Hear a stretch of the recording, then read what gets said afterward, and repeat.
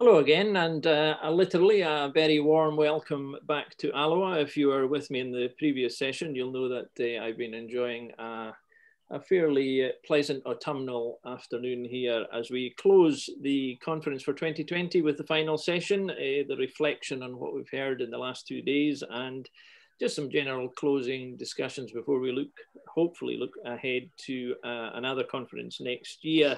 I should say, first of all, just in case anyone has to leave earlier, could I just thank, on behalf of everybody who's been involved, could I just thank everybody who has taken part and contributed in all the different ways, just in case I don't get a chance to do that at the very end of the proceedings. It's been a fantastic response in terms of the experience we've had with the first time of managing the conference in this way. Technically, we've been very fortunate, thanks to a lot of hard work. Things have worked really well. We've just a couple of glitches, which is perhaps understandable, but it's largely been down to the contributions made by the speakers and by the participants as well through the questions and so on. And we'll follow all these points which haven't been answered. We'll do that in due course. So for the next 40 minutes or thereabouts, we'll aim to finish at 4 o'clock. I'm joined by 3 panelists. You all probably met them all before at some point. Russell Todd, Verity Smith, and Joe Boardman. So to coin the current in-phrase in broadcasting terms, colleagues, what's the takeaway from the conference? Verity. Oh gosh, what a question to start with.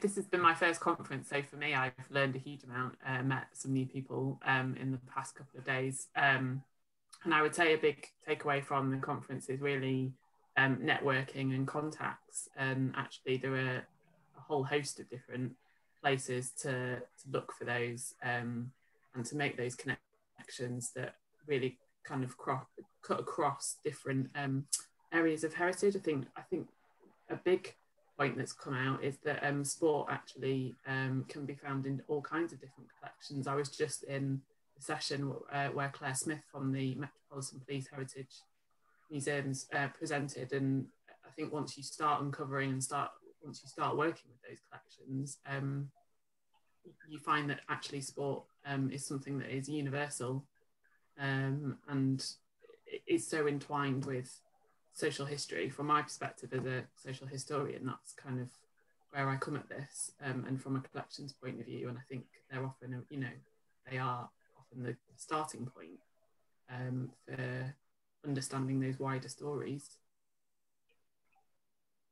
Russell, you've been to a few conferences. I'm sure over time they've changed. Certainly the circumstances are different this time. What do you take away from this one that is different from others, perhaps? Mentioned it in the opening bit of the one I shared a moment ago around community engagement. I think the level of resilience and imagination and resourcefulness, I think, has come through loud and clear. I think as well, what's important, and people deserve a pat on the back for that, and pat ourselves on the back and the rest of it. And as I said, I'm not a heritage professional in any way, but I think one thing to bear in mind with that is that let's not take that for granted, or let's not kind of, I'm not saying make a song and dance about it, that when we're talking to funders, for stakeholders, governments, at all different levels, is to be clear and to say that that's the case. And I think there's abundant proof of that that's come through the last couple of days. I think in terms of looking back, I went to the 2017 one up in Bradford as a presenter, and I think I was probably until about 3 months before that, when I was asked to come along and do some stuff around podcasting.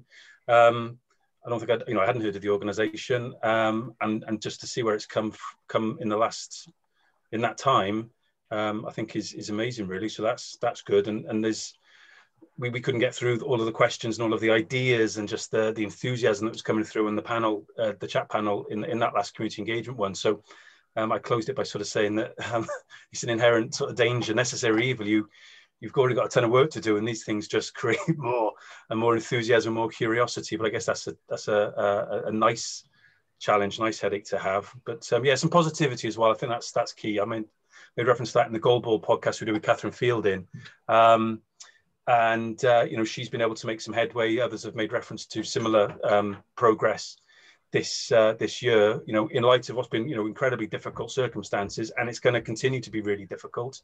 People have managed to maybe, you know, draw a sort of a silver line to those dark clouds, which I think is, you know, is worth pointing out. You know, that's nice. That's something that's adds a bit of positivity to things. It's a very important point, Joe. I think I've heard the word opportunity appearing far more than I would have thought I would have heard it appearing at the beginning of the or coming into the conference. I'll be honest, I've been amazed by the positivity that's come from this conference. And I mean, I've been to all the conferences, and I think obviously we were in our own new normal doing this digitally, but some of the key points that have come out from for me are collaborate. I've heard that so much, and I think I said this in the hangout at lunchtime. We've got so much great practice going on within the delegates of this conference that actually by sharing that and helping each other out, we can actually start to do new things and to develop new projects. It's just unbelievable some of the things that people are doing. Communicate was another one that sort of came out as well, making sure that everybody communicates with each other, whether that's your staff team, whether that's your volunteers, or whether that's with each other and partners. And I think there were a couple of quotes that resonated with me quite a bit, which was resilience has now become part of our everyday operations. And I think it has, but I think that's a good thing. And a quote that I really liked, which is emerging from a couple of people, from Tim Bland from Heritage Fund, and also Heather Lomas, with Heather's still with us. They said, sporting heritage is not just about, and this was Heather's, balls, sticks and trophies, and Tim's was buildings or collections. It's about people. And don't forget that, you know, that people are the things that make the sporting heritage. And I think that sometimes is not seen as the key priority for organisations. Being flexible, everybody's been flexible. Everybody is looking to adapt now because they've got to in the new normal. But I think, again, the positivity and the opportunities that are out there now, because people are embracing digital and looking at digital as a positive thing to increase their audiences. I think Vicky mentioned about, you know, making sure that you recognise the value of your digital audiences as well as your physical audiences. And actually, by now embracing digital, we're reaching that global audience. So for me, yeah, there's been so many positive things coming out of this conference, and I think that's come from the variety of individuals and organisations we've had as delegates, which is great. It's great for Sporting Heritage. So with all this stuff, and that's a technical term, all the stuff that's going on and all the change and all the new things and the adaptability, flexibility, do you think there's more we could do in terms of sharing best practice? You know, not every project is the same. It doesn't always work.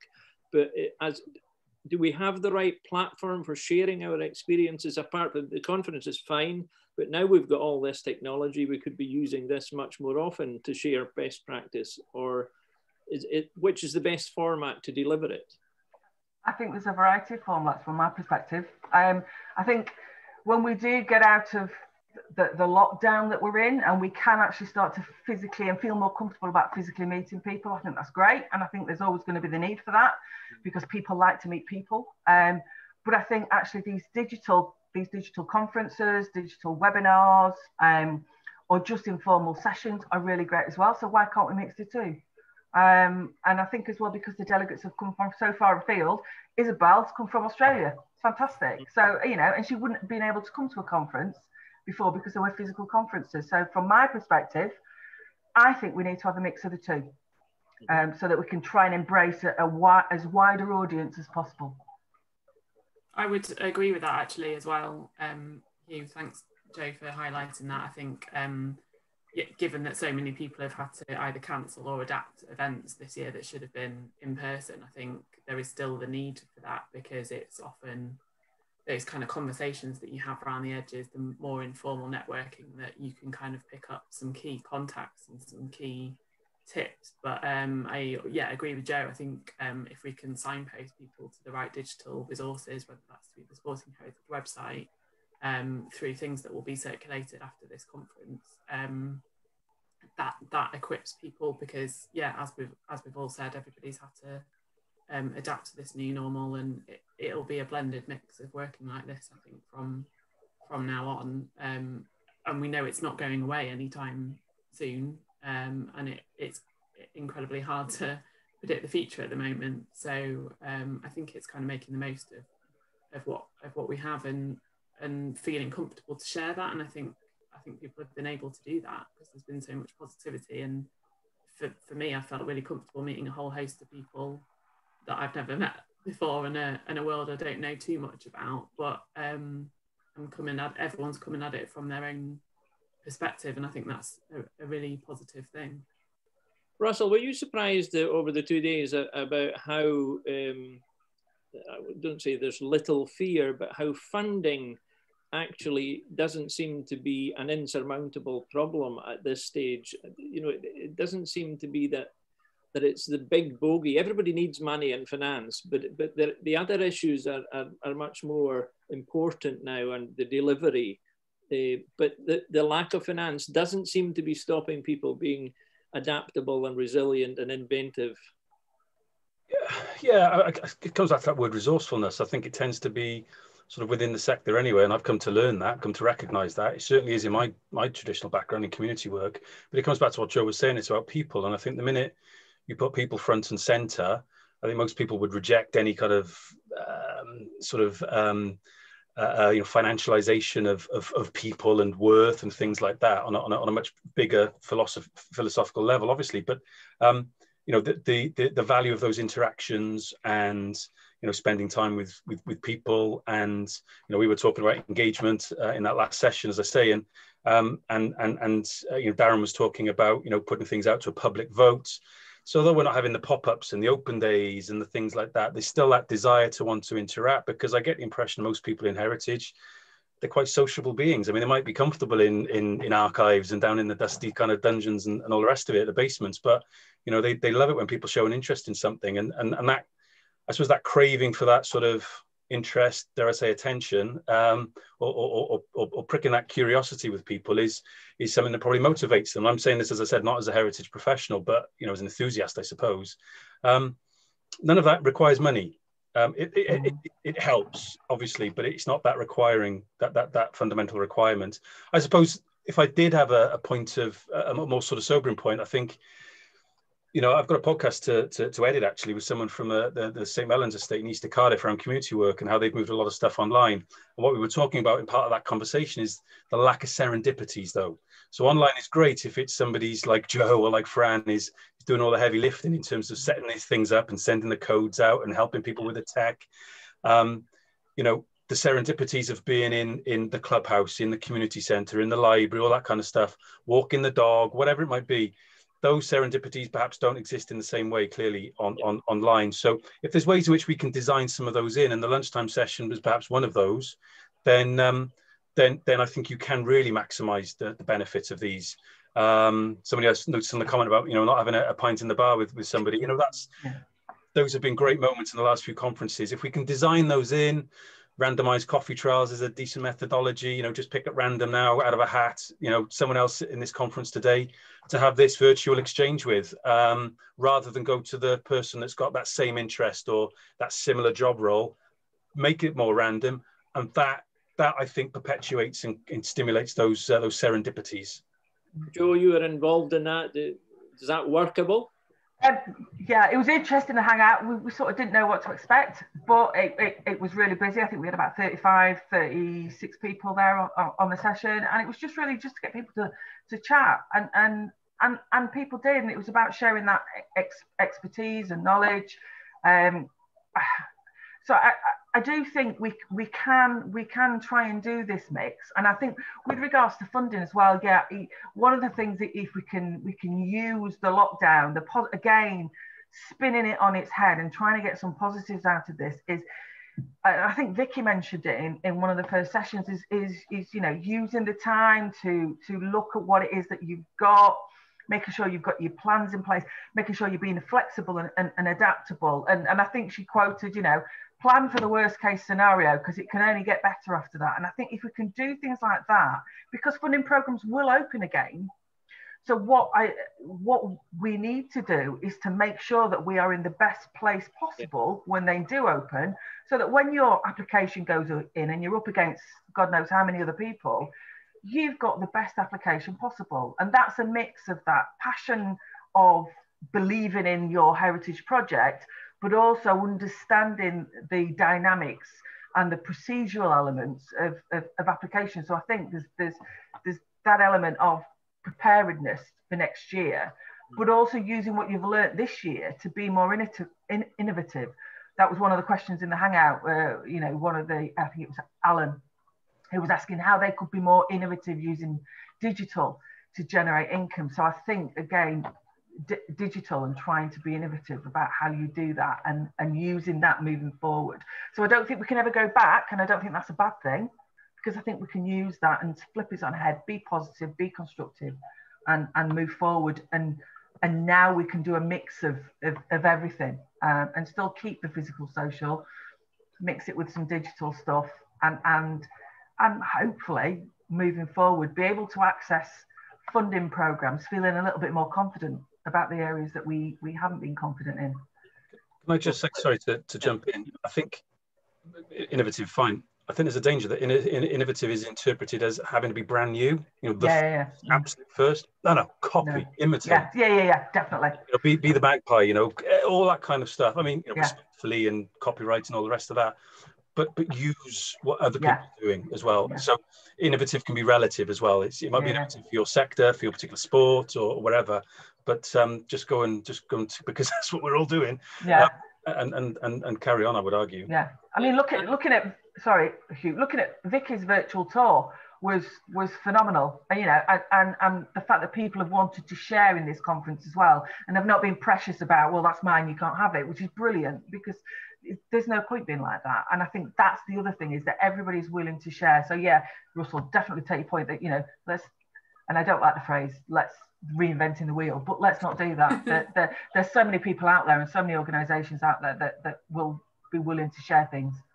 Raf Nicholson's making the point, and I accept entirely, that some people will miss out on a digital format, you know, if we go down that route. But the answer is a mix, to have some parts of everything done digitally and some other done in real time. That seems to be coming through quite strongly. It's not one or the other, it's a mix of both. And Fran's reminding me that there are in fact some themed hangouts planned between now and Christmas, starting with a finance and funding effort with Joe on the 13th of November.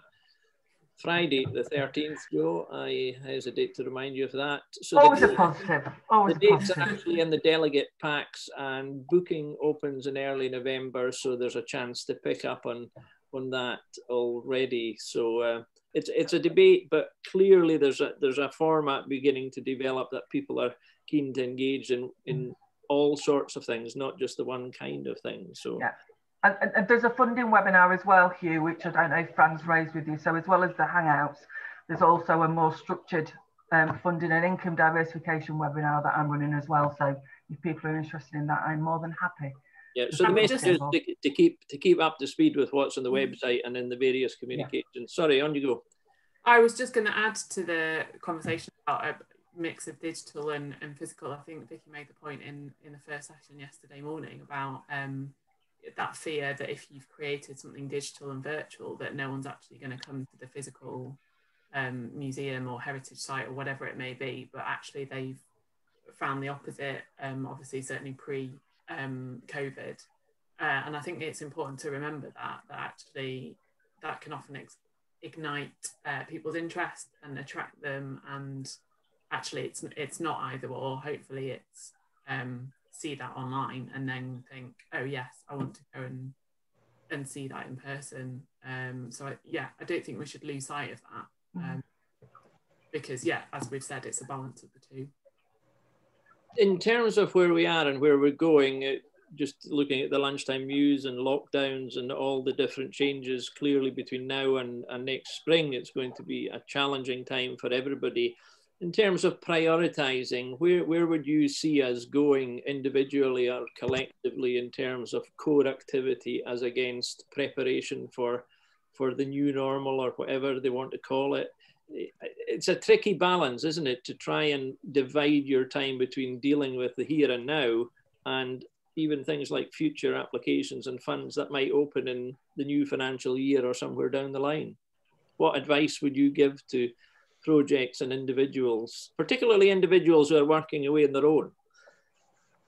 Coming at it from a freelance perspective and somebody working away on their own, and kind of getting sometimes kind of think, oh, I wish I could get out of these four walls and have some meetings in person. I think it's, if there's funding available, it's grabbing that while you can, I think, and if you have got the time to apply, if there are things that's applicable to, then go for it, because I think it's so hard to know beyond the end of this financial year actually what's going to be available, and that goes for across the cultural sector, I think. And in terms of activity, I would say, and Sporting Heritage is already doing this, and I know there are things to come between now and the end of the year, but just trying to maintain that digital engagement. I know at this point in the year, everybody is feeling very fed up and quite fatigued, and it still takes a huge amount of effort to do a 2-day conference, whether you do that digitally or physically, but I think being realistic about what you can maintain in terms of communication and engagement, especially between now and the spring, when we know there'll be further lockdowns and restrictions. We're into that already. It's winter, people won't be going out as much anyway, so I think it's kind of making the most of the time being inside, but not piling on the pressure with people, just because it's so hard to do that longer term planning, I think. Yeah, I think I'd echo what Verity's saying, and I think it goes back to what Russell was saying as well, about there are so many people out there doing things that you can do and do differently without actually having to start from scratch. But also from my perspective, from the fact that I do a lot of work around organisational resilience, so that needs to be considered regardless of whether we're in lockdown or not, because I think if you don't have those foundations in place, and you don't revise those foundations within the current situation, then you are going to struggle when we start to come out of things and funding gets, programs get opened, or you're looking at investment from different organisations. So the one thing that I would say is make sure that you've got your plans, your strategies in place, and that they are reviewed, and that you do revise them, and that they are flexible and adaptable. And again, going back to, I think, what Vicky said, it's planning for the worst. So if you have these plans and strategies in place about, okay, the worst case scenario is this, and then actually you don't have that worst case scenario, and then that's a positive. But it's from my perspective, make sure that you have done that due diligence and you've got that in place, and that you're happy with it, and that you are engaging with all your staff team, including your volunteers if you are predominantly volunteer-led, so that everybody knows what is happening and what you're doing, and that you've got some of that preparedness ready for next year for when programs are opening. That's what the Emergency Fund and the Recovery Fund was all about. It was about helping organisations become internally robust, for want of a better phrase, admittedly over the shortest period of time that everybody's ever seen. But at least it sort of gave everybody a little bit of breathing space that did access it and were successful. So it's about trying to put those in place. And you don't have to have war and peace in your plans. They can be really simple, a few sheets of A4 that just list what it is, what your operational priorities are and what your strategic priorities are. And the same with a fundraising or income diversification strategy. It doesn't have to be massive. Something that's practical and realistic that you can use. and keep on top of. Social media's been my godsend over lockdown, because I've been following every available organisation that I think's got information that's useful for me. So if you are on Twitter or LinkedIn, for me, that sort of stuff's been really useful, because it's kept me up to date on policies and funds that have been coming out and things that have been happening across a range of different sectors. Well, the next part of the resilience work will be helped, no doubt, by the launch of the next phase of the Sport England project, which is going to, I know that it's going to help particularly set up the organisation in Scotland and a whole range of other things. One other topic, Russell, that's coming up quite a lot is the potential for crowdfunding and crowdsourcing of different kinds. That seems to be a workable model now that people are finding quite beneficial. Yeah, I think it sort of riffs on that sense that people want to align themselves with campaigns and causes. Yeah. Across all aspects of civil society, traditional membership structures have fallen, whether that's trade unions, political parties, chapel, whatever. And generalizing a bit here and simplifying a little bit, but I think people tend to still be motivated by causes, and you've seen that with things like Extinction Rebellion, certainly Black Lives Matters, Me Too, things like that. So, and social media, particularly what Joe was sort of saying then, is a massive sort of or an easy, not easy, it's a shortcut to reaching some of those, and alliances then get built across some of these different kind of campaigns. That motivation, I suppose, that allows people to, or can be tapped into, that allows people to contribute as much as they can afford. And if that's, a couple of quid, then it's a couple of quid. If that happens to be, a four-figure sum from somebody who can afford it and wants to, then so be it. And, there's lots of platforms now. I think you do have to do your work as well. That's something that might be for a little seminar, maybe an online seminar of this nature. The more popular they get, you get some that perhaps are more or less benevolent, let's say. That's definitely growing, but there's definitely an approach to take. I can remember a community centre up in Glencore. If Darren's still with us, he'll know the area. Stephen Fry tweeted, this is about 10, 12 years ago, tweeted about a prawn sandwich, donating the cost of a prawn sandwich to their effort to get to the final bit. So they'd raised this amount, they just needed to get to that bit. Well, of course, as soon as he got involved, because he's Twitter royalty, they smashed it. And, we can't all get Stephen Fry retweeting for us, but it's about being creative with those sort of networks and things. And so maybe, the clip that, for example, Dave showed in the last session, 2.5 minute clip, just send it to everybody. My friend successfully got a petition. The guy, Jamie, wrote this. He emailed David Deans from Arsenal and I think the FA to get involved in the reinstatement of that prison football team in the Gwent League, because they had been, they'd been barred, let's say, on some technicalities. That book's not going to stay there. And, it's a massive, massive impact socially, emotionally, mentally for those prisoners, part of the rehabilitation to be in that football team. Jamie was unashamedly, Ian Wright was another one he got hold of. So, use what you've got, get those clips out, because you don't know what benefit that's going to have a little bit further down the line as well. You mentioned shortcut. I suppose some people would say some of that might be, or that kind of work might be short term as well. But if you look at the impact of somebody like Marcus Rashford, for example, is the best current example of sport using a particular vehicle or a name or a label. On balance, it seems to be there are more positives than there are disadvantages to taking that line. The short-term thing doesn't bother me personally so much about it, because there's always another opportunity further down the line. And that's an inherent danger with social media. It's that transience. It's here today. Something else has grabbed your attention, within a couple of minutes. But that's where I think, a team, whether it's a press team or a comms team, or it's CARE, for example, Sport and Heritage, being alert to these things and then kind of drawing them to people's attention is always helpful. Just leading on from that, I think what's useful with things like crowdfunding campaigns, because we've seen so many of them over lockdown. In my neck of the woods in Sheffield, we've got a museum, we've got the Video Games Museum, which was literally going to go under.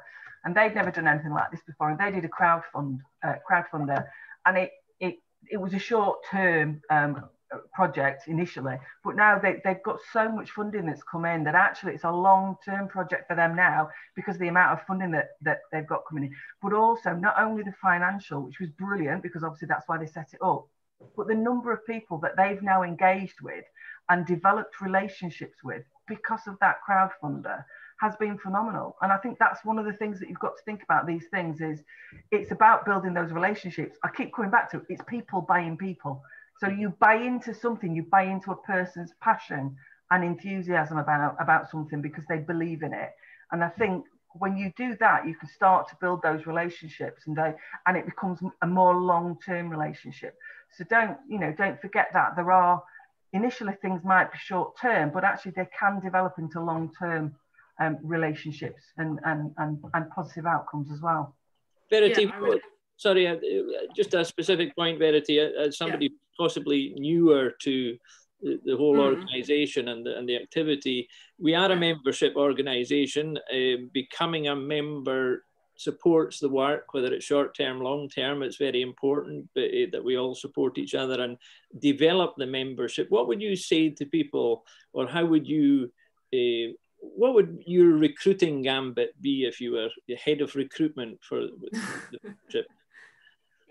Well, I coming from a subject specialist network point of view, kind of shameless plug at this point for the Social History Curators Group, which I'm currently chair of. So having been a trustee of that for over 6 years now, and understanding how a membership organisation works, and in our case we're also a charity, it's understanding from that point of view what can Sporting Heritage offer to somebody that is new. They might have joined this conference for the first time, might be considering membership. What are the benefits to them, I suppose, individually in terms of training and access to news and updates and those kind of things, but also if they work within an organisation, what new perspectives can they bring to the work that they do? If they're engaging a bit further afield within their local communities in perhaps non-heritage settings, it's kind of crossing those boundaries. And then I think by the nature of that, you kind of create those long-term relationships, a bit like Joe just said. I was just going to kind of follow on from that and say, in a community engagement context, if you're doing things like reminiscence sessions or so on, you build a rapport and a relationship with local communities, and actually that's investment in so many different ways, and hopefully those kind of sessions aren't just with older people who have had more experience or know the longer history of a sports club, for example. But you're engaging with everybody around you. It's that people investment. So I think it starts at an individual level, but then it broadens out to an organisational level and then a community level, because actually members of this network can then go and share it with other people, and it's creating those partnerships. And I think that's why the research partnership session yesterday was really crucial, because actually you can find those contacts and relationships in different contexts. There's some good pointers appearing on the chat, which we'll capture on various sources of funding or how to fundraise, not just the actual fundraising. Yeah. Just in the last 5 minutes, if I may, I'm going to put all three of you on the spot and try and deflect you from COVID, if that's at all possible. If we were back in an ideal world, where we're hopefully heading to Stirling next year, the dates to be confirmed, within the changing circumstances, we should be roundabout now in Stirling. Where would you want to be individually in the work you're doing, and where do you think the sector should be or can be in a year's time? Go on, Russell. Go on. Because I was going to come in actually. No, it's related to that. I think is that engagement isn't a one-way process. It shouldn't just be let's go out, do some stuff out there with people, and then come back in and hunker down and whatever the physical metaphors are. it should be an opportunity to put yourself out there and say, okay, what else can we do? What can we do better? What are we doing that's a bit naff, and that sort of, you know, selflessness, if you like, and it would be great if there is some examples of maybe in Stirling next year of presentations where we went out, we did this, we listened, we heard, and now we're doing this, and that bit more of a two-way exchange. I think that would be good, and that's when you start getting things like, you know, co-production, those sort of terms happen. But it's also where you begin to leave a bit of yourself out there and to really kind of, you know, try and embrace that risk. And it does feel scary, don't get me wrong. And you mentioned about, you know, people who are working on their own, and there's, you know, there's a lot of those, you know, literally at the moment in our own homes. But, you know, there's a lot of people who've been working on their own anyway, even in the best of times. And it can be lonely, and it can be quite exposing. And so, yeah, put yourself out there. And it'd be great to see a little bit more of that, I think, if I may. I think from a digital point of view, it'd be great to see not just, you know, I always like to think of this as a capacity building approach to take. No, there's no point just paying people like me and others to come in and produce stuff for you. Go off and produce your own. And it'll be raw, and it'll be a bit rubbish on occasions, and all of that. All of that's part of the learning. All of that's part of the process. And so, yeah, if we could maybe see some examples of other people. I mean, Andrew talked about it with CC4 in Glamorgan, for example, but maybe have another 4 or 5 of those to be able to point to this time next year would be great as well, I think. And then I can pinch some of the content. I see Andrew Hignell, Santa Hignell, is offering you a shirt for your Christmas. And we've all seen that, right? Yeah. That's a commitment. I'll just reiterate what Russell said, to be honest, and especially on the things that make you scared. I will hold my hands up now and do this to Fran for what she's done with this conference and managing this conference, purely because I know there are lots of bigger organisations out there that would never have considered putting in concurrent sessions because of the complexity, and we've done it, and Fran's done it predominantly with just in building up the conference content. And I think that fear, I was so scared about getting involved and doing the admin and doing this because I'd never done it before. But then you realise that the biggest fear factor is that invisible barrier because you don't know. And so I couldn't agree more with Russell about, it might be raw, we might make a few mistakes, but the only way we're going to learn and become better at things is by making those mistakes. Yeah. And I think once we can realise that, best practice case studies are brilliant, and let's have more of those, and let's have more sharing, but also let's tell each other when things don't go right, you know, and let's own up to it and say, do you know, we did do that and it didn't work, so we had to do this. So actually recognising that things don't always go to plan and don't always go right. But the final thing for me is, we as a sector, and I mean, I've been working with charities and social enterprise for 20 years, probably got more involved with heritage over the past 4 or 5 years. We don't shout about all the really, really good stuff we do. And I think the pandemic, and sorry, I know you didn't want me to mention it, has made us do that more. Yeah. Because we've had to shout. We've had to put our heads above the parapet because there are so many other people there. So we've had to fight through the white noise to say, hang on a minute, we're doing some really good stuff here. So I think we need to keep doing that. Yeah, and that's where opportunity has, for me, been one of the great themes. Apart from the resilience, it's the opportunity to remodel and readjust and move on. So final word from you, Verity, before I make people blush and thank them all. Yeah, I would just briefly echo the points that Russell and Joe have made. The kind of previous point about engagement and so on, it's kind of, it's embedding practice for the long term and things not being tokenistic. It's creating those longer term relationships with people.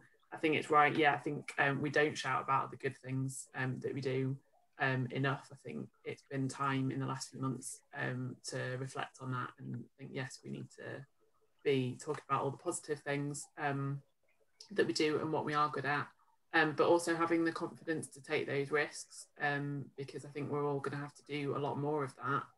And certainly, I think rather than seeing people or organisations in competition with each other, it comes back to that those buzzwords of collaboration an opportunity as well. So hopefully there can be a bit more of that, and hopefully we can be together in a room in Stirling in 12 months' time.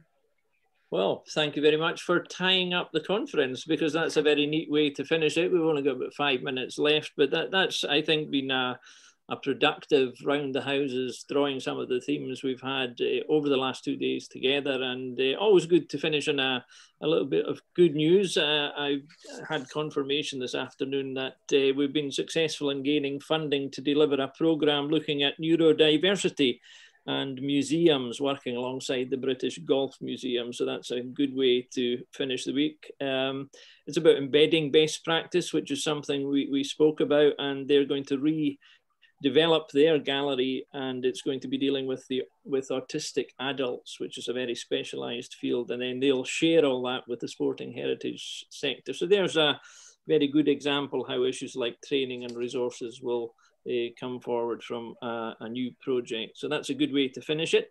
So normally I would wish you all well, safe home, but I'm not going to, because you're all at home anyway, most of you, it would appear. It's been a very fulfilling and enjoyable 2 days for me. I've enjoyed, I'll come back to Justine in a minute, but first of all, I think we're all due a virtual round of applause to the team who pulled all this together, who pulled it off indeed. To Fran, who's worked so hard in the background and been communicating with all and sundry at all hours of the day and night. To Joe as well for stepping in to cover Justine in the last couple of weeks. There's been an enormous amount of work, and I think it's been very evident in the end product just how much has been done. And finally, as I said, to Justine, who's had an uncomfortable 2 weeks watching it all happen. I've enjoyed being Justine for 2 weeks, but I'm well, for the 2 days anyway, not the 2 weeks, but I'm quite happy to hand over the reins. And as she pointed out to me before, today, 3 years ago, the conference wasn't what it is now, and it's largely due to the efforts of the team. So I think we thank them all. We thank the sponsors as well, Creative Core and Studio MB, for their help and support over the 2 days before and after the conference. It's been a pleasure to have them on board as well. So all that's left for me to do is go and support Scotland when we thrash Georgia at Murrayfield tonight. So we'll deal with Wales in due course in 10 days time or something. But we'll see. We'll see. Right. Thank you very much, everybody, for your attendance, your contributions, and we look forward to seeing you at date to be confirmed in Stirling this time next year. Thank you very much. Thanks, everybody. Bye-bye. Cheers.